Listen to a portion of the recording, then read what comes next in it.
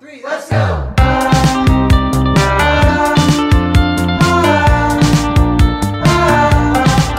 As editors, we all try to find a really good editing platform.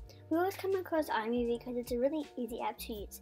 But the most annoying thing is it has boring titles.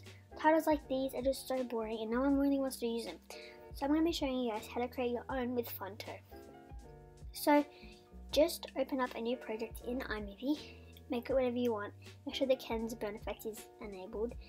Go to FONTS, select plain images and custom the dimensions to 1280 by 720. These are the YouTube sizes, and press color and either choose a blue or a green because they're both classified as green screens or blue screens. I just showed blue just to show you guys that it works just the same as the green screen.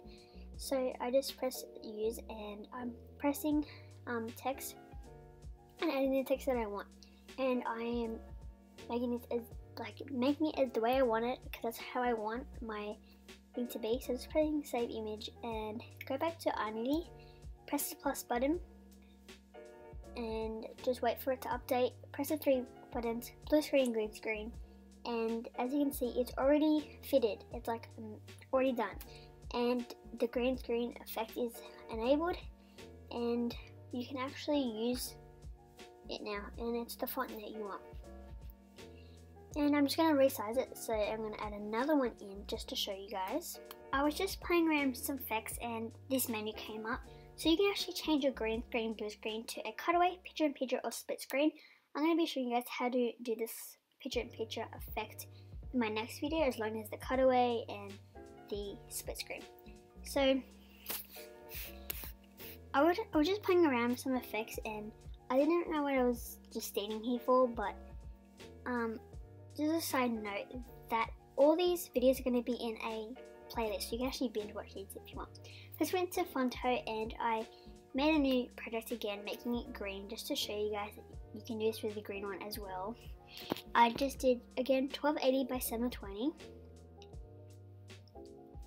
Make sure not 750 because that's just not going to turn out right. And I just use and I added another text. And I just made it Editing Queen 01. I did the exact same thing, just with a different font. And all these fonts are actually available in the description, so you can actually download all of these. And I actually made a video on these, so you can actually get them. And I just saved this image. And went back to iMovie and I imported that image. So I just wait for it to refresh a bit, and I pressed the 3 dots. Blue screen, green screen, and it added right next to it. It doesn't do any overlay on top of that one because iMovie, iPhone / iPad doing one layer thing.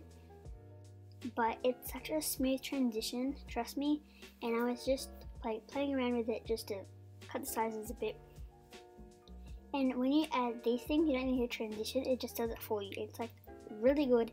I was so surprised at how smooth this turned out. I didn't really think this, but yeah, it's absolutely amazing. I really like it. I wish I did this sooner for my aesthetic wallpapers with the trendy fonts one as well.